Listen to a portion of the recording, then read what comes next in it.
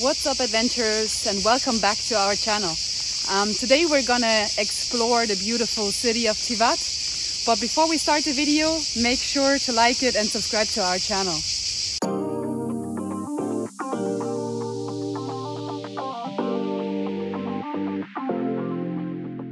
Right now we're in a park called Veliki Gradsky, which means large town park.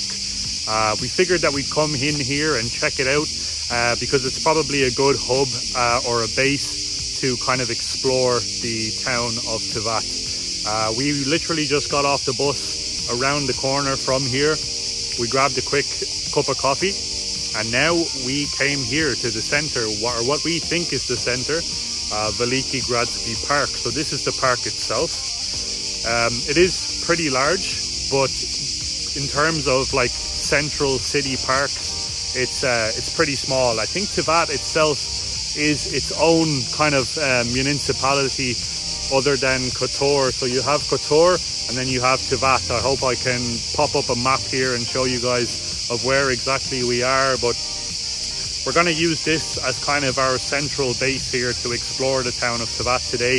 And we're going to go and see what this town has to offer. So this is the third town that we've visited so far since we've arrived in Montenegro 6 days ago. This is actually our last day here in Montenegro. Tomorrow we're going to Albania. So that's going to be an interesting experience where we started off in Croatia, or we started off in Germany technically. So we started our little travel experience in Germany and then we made our way down to Croatia. Now we're in Montenegro and then we're going to end up in Albania and then we're going to see where we go from there. We're going to be in Albania for maybe a month or so. So we're going to be spending some time checking out Albania. It's a pretty large country, so we have a lot to explore there. But as I was saying, this is our third spot, the third town that we visited. We've done Kotor, that's where we're staying. We were done Perast, that's the last video before this one. And now we're in Tivat. So we're definitely going to have to do somewhat of a comparison between the three towns. So far, personally, my favorite spot is Kotor. It just has the most charm and it's the most beautiful, I think, in terms of looks and things to do and affordability cost-wise. But let's go explore Tivat now.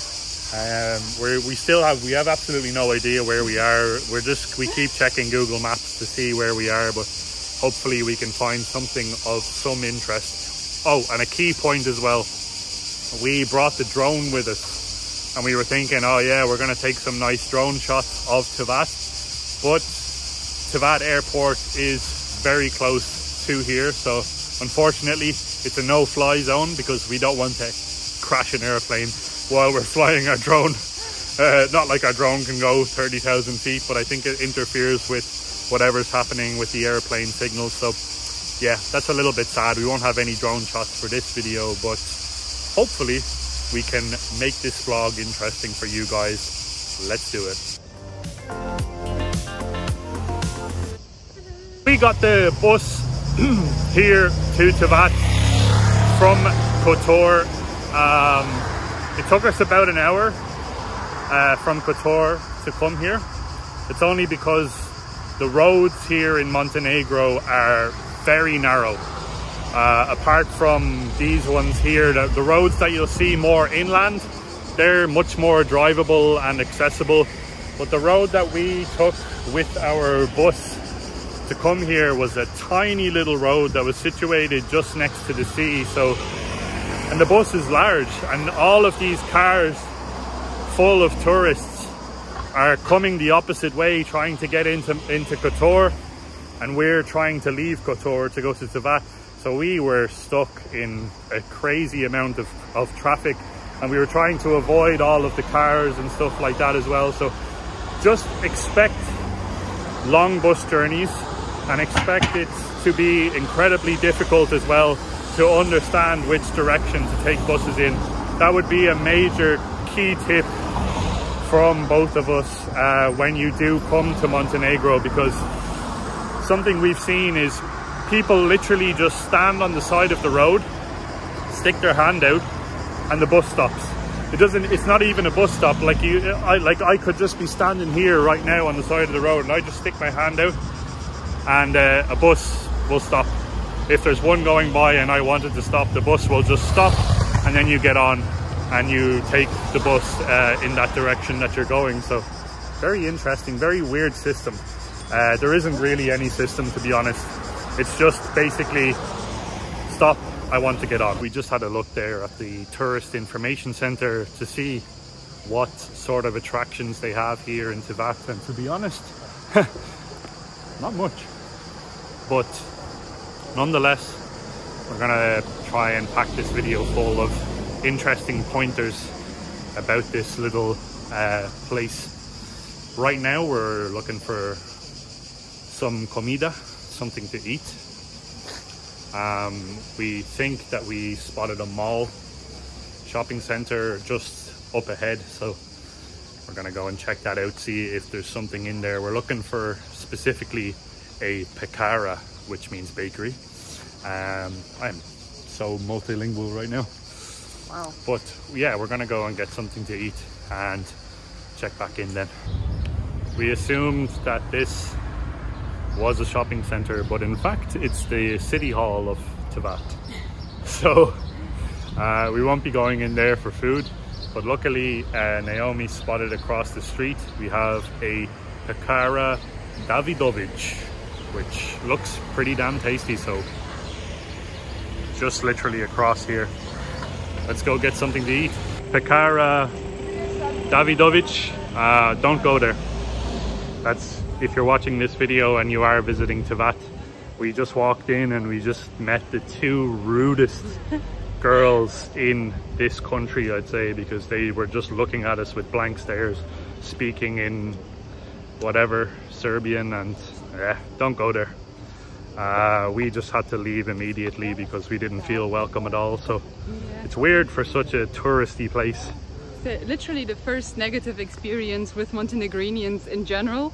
I don't know, I was just trying to stand there and like pick what we're gonna eat, and they were just like "Zvolite, zvolite," like, you know, several times. How can I help you? What do you want? Like in that kind of way. And I was saying, sorry, I don't understand what you're saying. And they just kept on, you know, pushing for us to order something. So we were just like, all right, let's go and see if we can get something somewhere else, because that was not the nicest way of communicating. Yeah, it was a weird experience. So don't go there. That's the first little pointer of this video, I guess. We're gonna go look for somewhere else to grab a bite to eat. We're not short on options, thankfully, so let's see where we end up. Well, overall, Tivat doesn't seem to be very accommodating for tourists unless you're staying in one of the like 800 euro per night hotels. We tried to find a bakery, literally couldn't. Like, we found one and they were not super duper nice.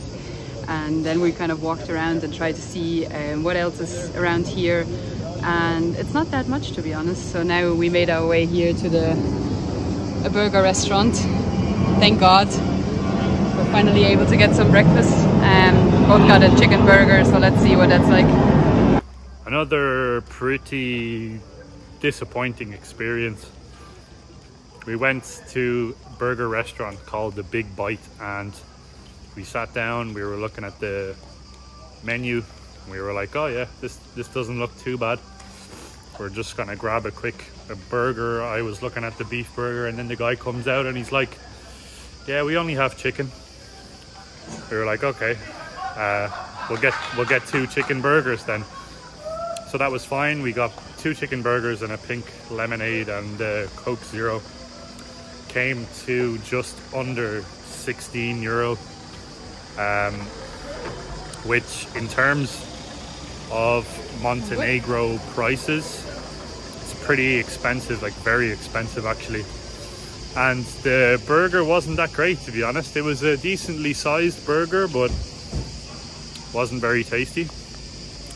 The service was incredibly bad as well.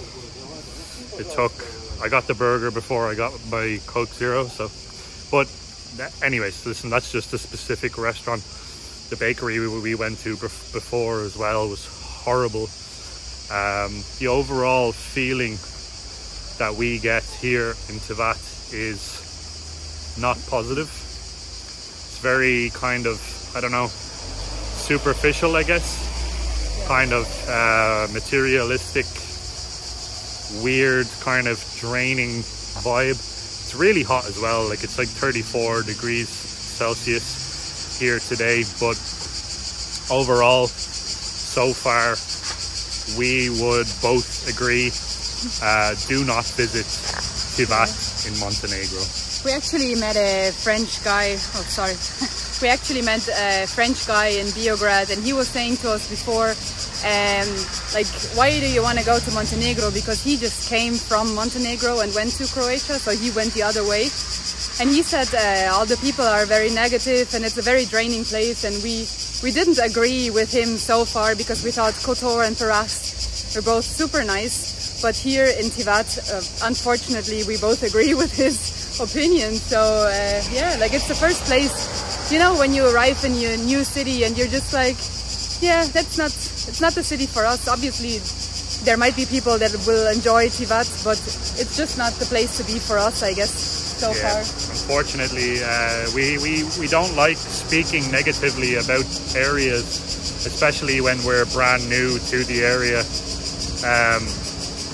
Obviously, anybody that's watching this that goes to Tivat on a yearly basis for their holiday or something, you're probably going to disagree with what we're saying, but what we both tend to look for is places that are a little bit on the quieter side, that are a little bit inexpensive, and that are relatively undiscovered. And we, to be honest, and friendly locals and friendly people, yeah, just overall generally a good vibe, like. But me being from Ireland and Naomi being from Germany, neither of us really ever hear of people going on holidays to Montenegro, and that's something that we kept in mind when we were planning this trip to Montenegro. So we thought that Montenegro was still relatively unexplored and untouched in some way, and that's what we came to Tivat thinking as well. But unfortunately, it's just hyper focused on expensive hotels, expensive restaurants, and expensive unfriendly bakeries. So to be honest, so far this is a very negative review experience for Tivat. Obviously, as Naomi was saying, some people are going to have different experiences. The thing with travel is it's very objective. It depends on the person. So subjective, sorry. Jesus, very subjective. It depends on who you are. So if you're someone that just wants to sit in a hotel with a nice swimming pool and kick back and not do much, then 100% come and check Tivat out. You have very nice views. There's nice buildings, like as you can see here, relatively well built. But if you're looking for adventure, exploration, nature, no, this is not the place. So we've only been here now for like a little bit over 1 hour. 2 hours, coming up to 2 hours, and we're already thinking about how we can escape. So we're gonna go and try and find the bus to get back to Kotor. So the key takeaway, I think, from this video is go to Kotor.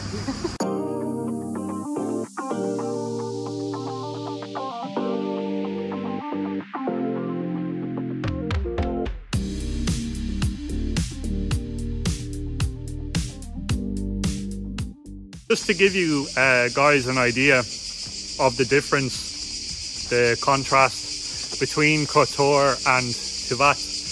on the very first day that we arrived in Kotor, we were hungry because we just spent like 8 hours traveling and sitting on buses. So when we arrived to our accommodation in Kotor, we literally just took our bags off and then we went into the old town to have a look around, and we were hungry, so we actually went to a burger place, and the place was called Delicious Burger. It's actually just around the corner from where our accommodation is. Oh, you have a kitten.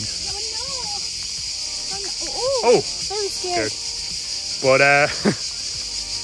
the burger place that we went to was called Delicious Burger in Kotor, and I got a cheeseburger, which was like a double cheeseburger, huge burger. Naomi got a chicken burger. We both got fries, and we both got drinks as well. So we got a lot more food than what we just had. And it came to €8. I think it was €8.20 or something like that. But we just had 2 chicken burgers, Coke Zero and a pink lemonade here in Tivat, and it was €18 and something like that. It was just, sorry, €15.80, so just under €16, which is, it's double the price. The way Tivat is built, it's kind of built around this park here that we're in, which we started the video off in. Veliki Gradsky is the name of the park itself. And then outside of the park you have the central area, and the central area is basically just built up for tourists. So in that regard, there's not much to truly experience that's any different from any other Mediterranean holiday experience. Like, why would you pick here instead of the south of Spain? Why would you pick the south of Spain over the south of France? There's obviously little differences there, depending on what you like. But this just kind of feels like your standard Mediterranean town where people come, they drink a lot of alcohol and they get sunburned. So on that note, we're going to end the video here. We are Nalu Adventures. The next video that you see from us is going to be in Albania. Yes, we're going to be in Albania next. So that's where you're going to see us in the next video. We're going to be in Tirana. So that's exciting. We're going to be getting the bus there tomorrow. So make sure to like this video. Make sure to drop a comment down below on what you think of our experience in Tivat. And if you've been here, drop down your experience as well. And make sure to subscribe. Bye. Bye guys.